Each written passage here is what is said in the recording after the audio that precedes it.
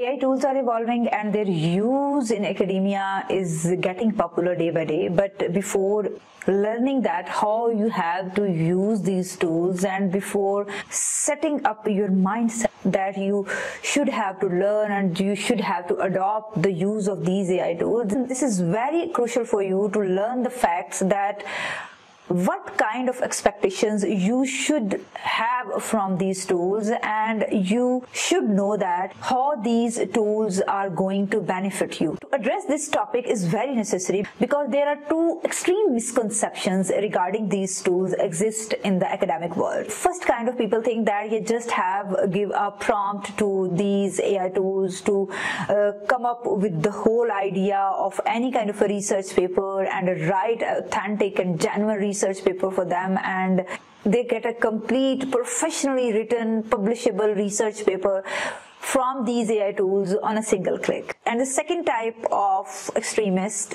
think that these tools are just bullshit.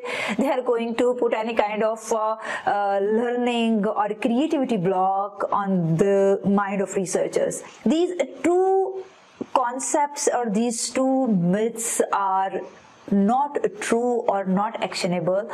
We have to think moderately, and we should know the list of do's and don'ts, that what we should expect from these tools and what we should not expect from these AI tools while writing any kind of academic document.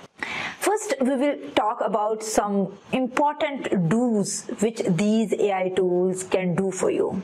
As I talk, these AI tools cannot write a complete research document for you on a single click. For example, if you want to write a research paper, an essay, a research report, or assignment, or a research thesis, these tools are not going to give you a complete document on a single click. Yes, you can develop a complete outline of your research document with the help of these AI tools, and among them GenAI and PaperPal are the prominent tools which are going to help you to build the outline of any kind of a research document on a single click. Even you can take the help of ChatGPT, but I will again suggest to go to the specific tools which have been designed for the researchers by keeping in mind the needs of academia. You can write with the help of these AI tools, but in parts and pieces, in fractions. You can ask for any kind of information. For that purpose, again, you can use GenAI, or even you can use Cite, which not only provide you the content but with the list of references, and even you can download that list and can use later on for your reference management. You can find the resources, which is challenging part for our new researchers to find the related data according to your research queries, and these AI tools are going to provide you the data, and they are also going to help you to build a connection between the literature. And for that purpose, Lightmap, Connected Paper, or Research Rabbit are going to play a very vital role, because when you select any of your key research paper, these tools are going to find all the literature regarding that specific research paper or research problem, and will give you a map of research papers, that what kind of work have been done in which years, and you can select the seed or select the thread of your choice. Even you can use our discovery for that purpose. This tool is not only going to help you to give you the list of literature, but also its mobile app keep you updated by notifying you with the latest publication in that specific field of research. You can check the supporting citation and contrasted citation in a single document about any argument you are going to prove in that specific research document, and Cite AI is going to help you in this regard.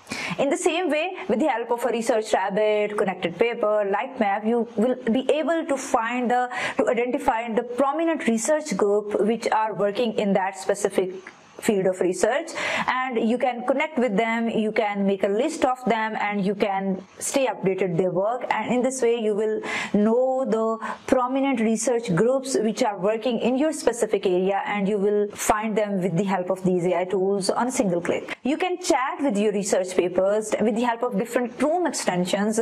You can even generate citations, you can evaluate any kind of a research document paper, you can chat with the group of research papers to find out the information according to your requirement by using these AI tools. So studying the research paper, evaluating the information, and bringing that information on one interface is very easy with the help of these AI tools. You can write some kind of information with the help of these AI tools, but again in a parts and pieces. These AI tools are not going to help you to write your research document on a single click. First doubt is the same, that these tools are not going to help you to write your complete document on a single click. Very major limitation which these AI tools have is that they are not going to provide you the unexpected results. For example, if you ask them to give you the hypothesis or the outcomes of this kind of a research problem, then these tools are built on the predictable model. They cannot come up with the unpredictable research results, which is the key of any research project. Whenever you are working on any kind of a research project, the possibilities of unpredictable research results are as equal as the predictable research results. So your research results, your research outcomes should be genuine, should look real, and for that purpose these AI tools cannot going to help you.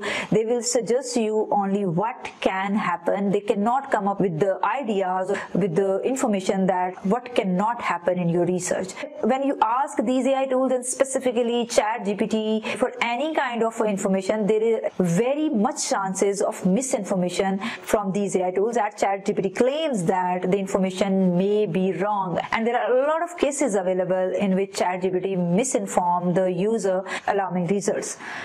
So you cannot rely specifically on ChatGPT or any source which is not going to provide you information with the related source link. So the information these tools to provide you is not always correct. You have to put your personal check on the information, and you always have to cross-check what these tools have provided you. These tools are not thinking tools, they are just going to help you as an assistant. For example, you have to write a 10 research paper. You can take help of these AI tools to find those research paper and evaluate those research paper and give you some key information from those research paper. After having the information from those 10 research papers, now this is your job to evaluate that information, to use your power of mind and to link these pieces of information and to come up with the new piece of information, or how you have to link it with your research problem or your research question or in your research document. So these tools help you to do a labor work, but not a thinking and thought-provoking task. These tools cannot act like a supervisor for you. They can act like assistants for you. You cannot ask them for guidance. You have to ask them for assistance whenever you depend on them and you ask them any kind of question. For example, what are the future goals or what are the future prospects of this study?